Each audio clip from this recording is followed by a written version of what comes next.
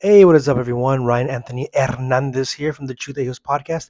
And today I wanted to talk real quickly about why so many of us in the cult that I was in, we were just so skinny. I remember the lowest I weighed was 114 pounds.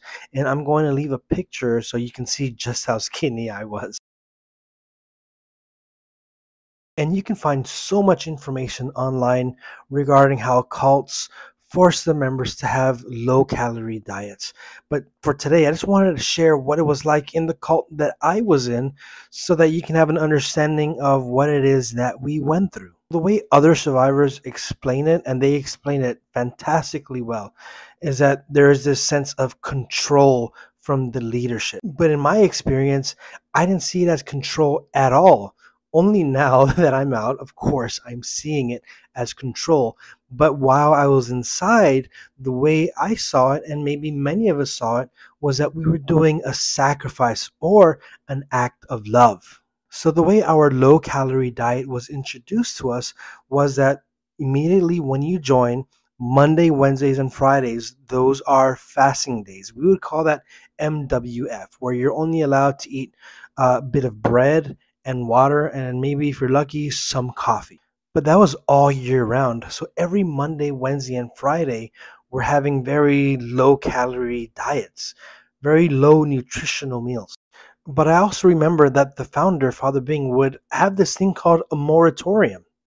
So during a moratorium, Father Bing, the founder, would announce, okay, from this day forward, we're going to have fasting for 40 days, and also the members must observe absolute sacred silence. The only time we're allowed to really eat a good meal is on Sunday, but the rest of the days, and maybe even Saturday a little bit, but the rest of the days, Monday through Friday or Monday through Saturday, has to be strict fasting.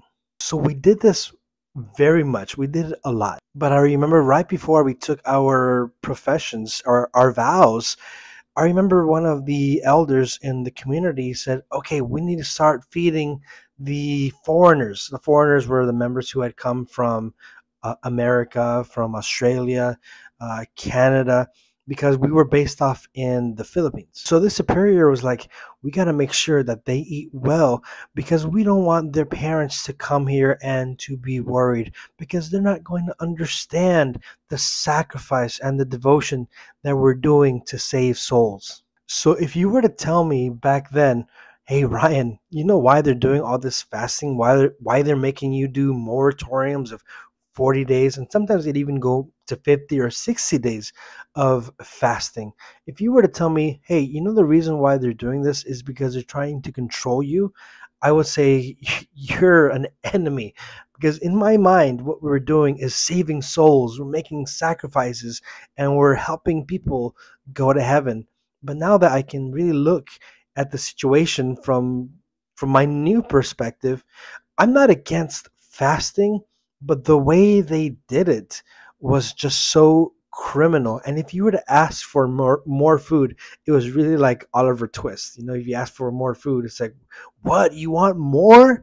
Like, how dare you ask for more food? You're being so gluttonous. You're being so ungrateful. Here, we've given you 2 slices of bread, and here you are asking for more. Oh my gosh, ungrateful. Hey, but I lost a lot of weight. I was 114 pounds. I could have been lower. I could have had a lower weight, but it was just so unhealthy. And I think it's time for me to share my story. And I'll be sharing more about how they really took food away from us, took nutrition away from us, but also they took sleep away from us. So stay tuned for some more videos on that. Peace out, y'all.